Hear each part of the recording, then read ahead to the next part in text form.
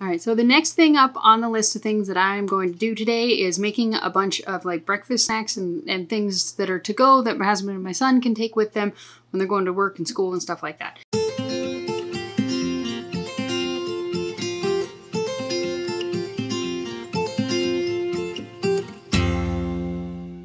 So the first step that I'm going to do just to get it out of the way is cooking all of the meats.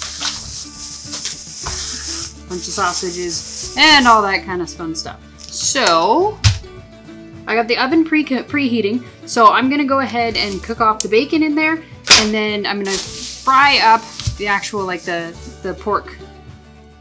Cover up the label there. Gonna go ahead and cook up the actual pork in the pan.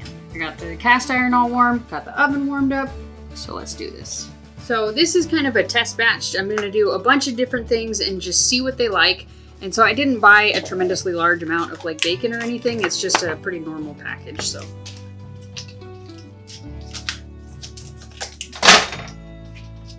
Oh, good grief. Can't even get the bacon out.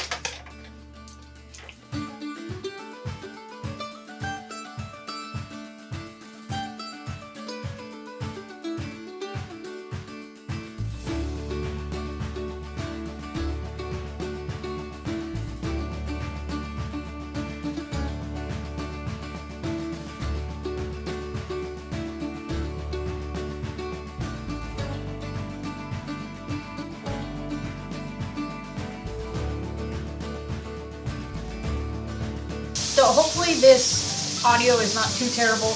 I have a bunch of stuff going on, cooking in the background. You just saw everything that I was doing. So the sound might be a little funky. Please bear with me. It won't last too long. These sausages are almost done. In fact, they're almost done and I'm just gonna wait. Okay, so that should be a little bit easier for you to hear. So what we're gonna do now, we have all the meats cooked off completely. And now what we're gonna do is I'm gonna make some waffles. And I'm just gonna keep making them throughout all this thing just so I can get a bunch of waffles in the freezer. I have this old waffle maker that I have not used. I bought it at Goodwill. It looks like $5.99, probably 10 years ago. It's broken, so I don't know how safe it is necessarily, and I don't know how well it works. But we're gonna give it a try, and just in case if it doesn't work, because I do want to start making waffles and chaffles and all that kind of fun stuff. So I do want to have a good waffle maker. I did buy one, and if this one works fine, I'm just gonna return the one that I bought without opening it. And so we're just gonna go ahead and mix up one batch of this here stuff. We just happen to have a gargantuan, like you can't even imagine how much of this stuff that we have. We end up inheriting it. And so I just want to go through some of it. So this is what I'm gonna use. And this is the only kind of oil, liquid oil that we actually have, so it's getting the fancy oil. And since most of these are going to be intended for them to kind of eat on the go, I'm going to go ahead and just add some of the pancake syrup into it so it can give it a little bit of a flavor, because I mean, I don't think most of these they're going to be like sitting down with a knife and fork that much.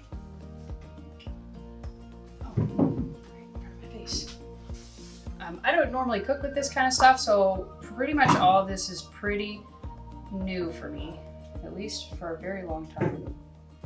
Next step that we're gonna do is deal with the hash browns. Oh my, what is that doing? I don't know how to tell when it's done. So it's smoky. I hope it's supposed to smoke. So the next thing I'm gonna do is deal with the hash browns, and what I'm supposed to do with that is just drain it out and get it as dry as possible. I don't have any kind of paper towels or anything that I can pat them dry with, so we're just gonna have to make do with the towels that I have. Those are some crappy waffles right there. All right, I think we're gonna try the new one.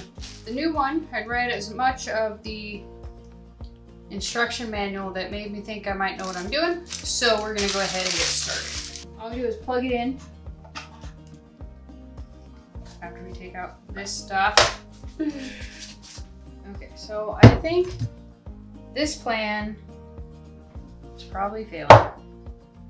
Yeah, that's not gonna hold together. So I'm gonna mix it in a bowl and try and add some like an egg and maybe some cheese, stuff like that to kind of bind it together. Hopefully that I can get it to cook in like little patties. And flour when you got this, right? Maybe this will work.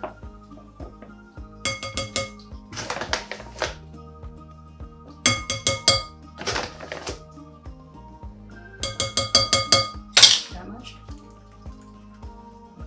Kind of my idea for this is I have all of the leftover cooking oils. There's tallow, there's the sausage leftovers, there's the bacon grease, everything is in here. And so I'm gonna try and make these into little patties. I'm using this measuring spoon as a bit of a mold here. Let's hold them together better.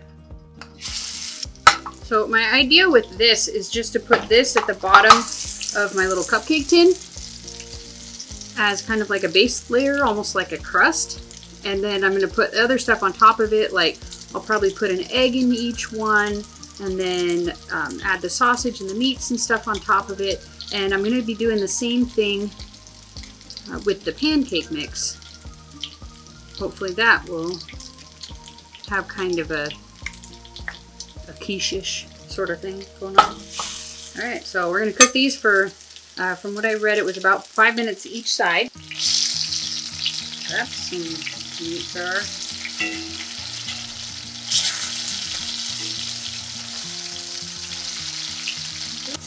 Okay, let's see what we got. They're crispy, that's for sure. They're a little too big. So these ones I'm gonna have to squish in there. But we'll just adjust for the next ones. These are quite hot. Okay, let's find a different mold. Haha, canning to the rescue. Okay.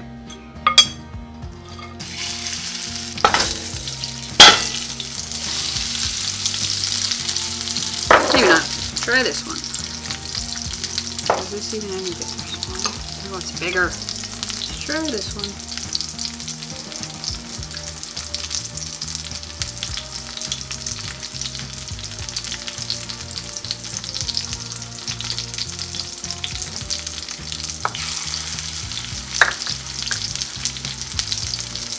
I forgot to time it. So we finally figured out the waffle maker. I was doing that while that was cooking, and we have the hash browns over there, got the right size mold. So I'm just gonna keep cooking those, just kind of three or four at a time. And so now what we're gonna do is we're gonna get this one going with the pancake mix. Kind of what makes the most sense to me is to put it in here and then kind of bake them off and then add everything else to it. So that's what I'm gonna go ahead and do. I'm gonna make the smallest batch I can, which is 1 cup of that. So I'm just gonna go ahead and bake this off at 350. I'm gonna guess, I'm gonna start out maybe like 10 minutes and we'll go from there. Like I said, we're not. Okay, so now all we're gonna do is kind of mix up the egg mixture that I'm planning to use.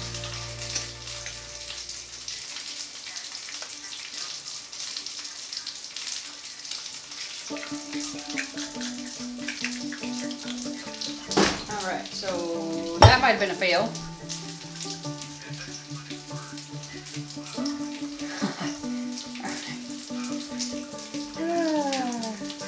They just popped up like cupcakes.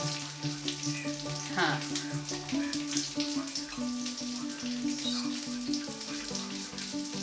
I don't know what to do. Poke a hole in them. Push them down.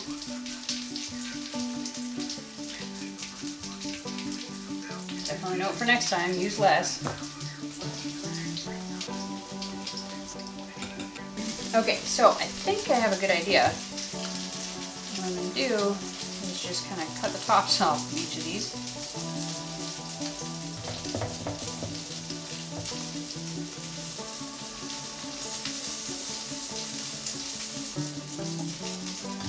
Alright, so now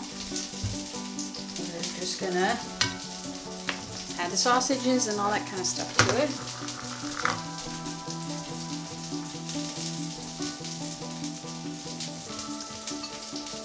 And clearly we have a lot of leftovers.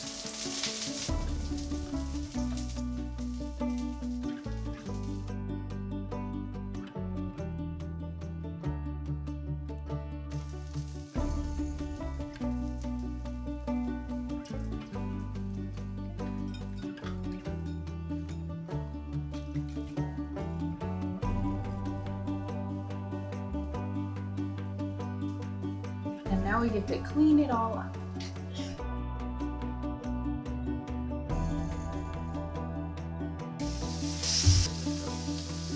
So 20 minutes, it looks like, was the perfect amount of time to cook these. They're not burnt, but they're cooked through, it seems. So now we're just going to shred some cheese on top and call it a day. So who wouldn't want to eat that?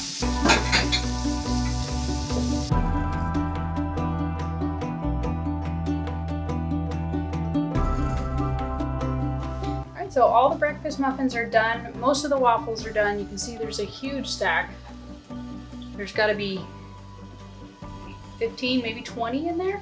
So I'm just gonna let these cool off. I'm gonna let these cool off completely, and then I'm gonna wrap them up. Probably cut them in half and wrap them up so they can they can stick them right in the toaster. And these I'm also gonna let them cool off, and then I'm gonna depan them.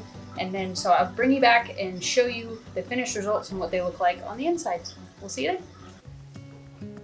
So we're all done with our cooking experiment, and it seems like it went pretty darn well.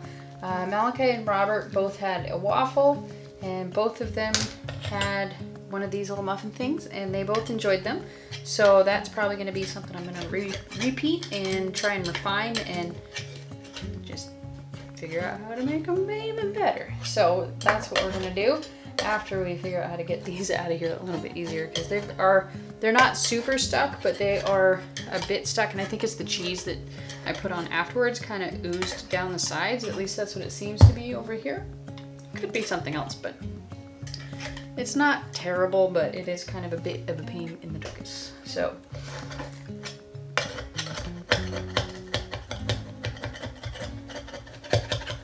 at any rate, I'm gonna go ahead and I'm gonna finish this up. I already got all the waffles put away, and those things are all packaged up nice, and I need to just toss those in the freezer. So thanks for coming along with me and spending the day with me, and well, spending some of the weekend with me, I guess, as well. So thanks for watching, and I hope you enjoyed this video. If you did, go ahead and give it a thumbs up. Consider subscribing to the channel if you haven't already, and be sure to leave me a comment in the comment section below. What do you enjoy doing to prepare food ahead of time for your family? So we'll see you next time. Thanks for watching. Bye.